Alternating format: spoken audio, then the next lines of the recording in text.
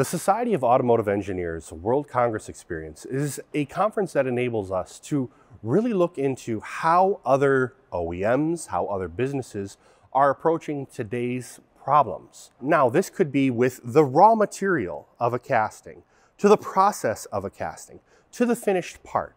What types of things are we considering along this path to allow us to move innovation forward, to move mobility forward?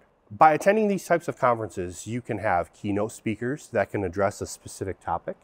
You can go into actual training sessions where you'll be able to be in groups and actually share experiences with people from multiple different companies.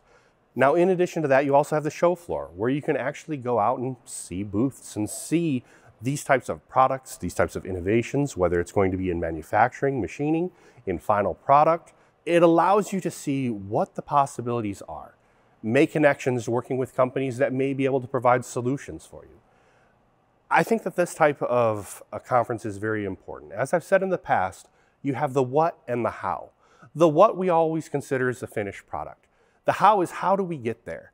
Being able to bring these two together in that type of a conference is very important.